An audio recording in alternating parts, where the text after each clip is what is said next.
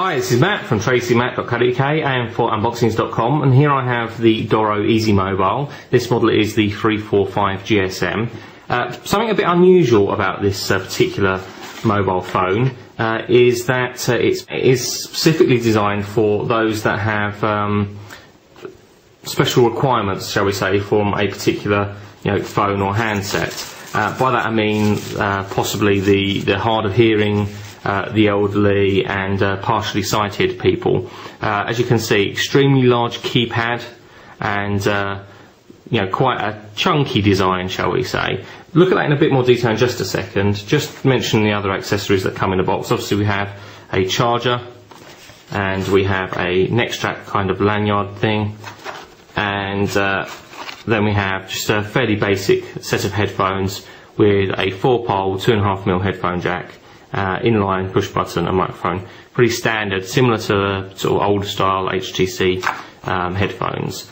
But the Doro 345, as I say, is designed very much for those that have specific requirements from a phone. Some kind of unique features of this particular handset that you can customize all of the settings, so you can just lock down the features that you only want to use. So if you don't want to use the FM radio, which is obviously built in, and if you don't want to use text messaging and stuff like that, you can actually set it up so that you only see the features you want.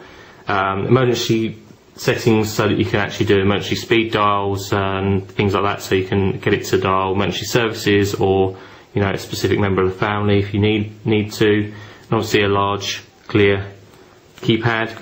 They look like perhaps a bit like rubber keys, but they're really not. They're sort of more physical and they're quite tactile and fairly easy to press, and they're very positive.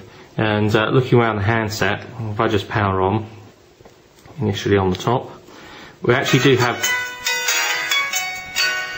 a nice welcome tone, very lovely. We also have on the top here, we have a built-in torch, which is quite useful. Obviously the power button that I've just pressed there.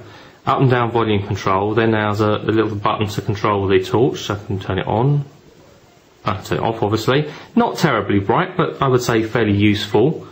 Looking around the rest of the handset, nothing really to speak of. There is a area at the bottom here with a couple of connectors, so possibly there would be an accessory where we can actually plug it into like a dock or something like that, so that we can actually charge it. Then we have socket for the power cable, and then socket for the headphone socket, and socket for the headphones. And then on the back we have a button. Now the idea of the button on the back is that the Doro is hearing aid compatible, so that it will work with hearing aids, and also along those lines it does have an extremely loud ringtone, one of the loudest ringtones that you sort of come across. It's almost 90 decibels at a meter, so yes, an extremely loud ringtone. Very useful if you're elderly, hard of hearing and so on. Fairly basic features from a handset, nothing really terribly exciting to speak of, to be honest with you. There is a colour screen at the top, and as you can see, the font and display is pretty clear. Not high res by any stretch of the imagination. But you can go into your phone book settings and alarms and so on. I suppose the only criticism I would perhaps make of the handset on initial inspection is that the display is quite small in comparison to the keys. I would perhaps expect to have had something of a larger display, taking up a bit more room at the top there. Still keeping the large keys. Obviously I understand why the necessity for the large keys. There's a built-in FM radio, calculator, games and other bits and pieces there.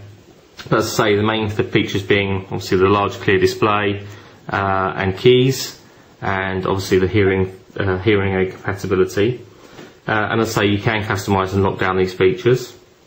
Other things that we've got on here, we actually have Bluetooth for wireless headsets, and again Bluetooth does support any of these sort of listening aids that you have, like sort of the neck loop type listening and hearing aids, which is very useful.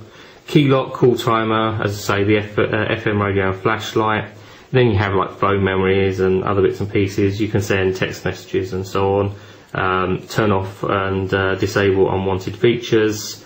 Vibrating ring, which is again quite useful. I know many handsets have it, but This has a quite powerful vibrate from inside when the actual phone rings. It is tri-band, so it will work, most countries around the world. Obviously it's not 3G or anything like that, but it's a fairly basic phone in that respect. Quite a nice idea, quite useful. It's certainly the sort of thing that I could imagine the elderly using. I'm sure it's the sort of handset that my grandparents would welcome. They wouldn't have to put on their reading glasses to see the keypad, for example. So quite useful. We'll comment a little bit more. We probably won't have a full review of the Doro for you, as it's a fairly basic handset, but there'll be some comments on site on tracymac.co.uk for you. And if you're a fan of our unboxing videos, why not check out our other site, unboxings.com.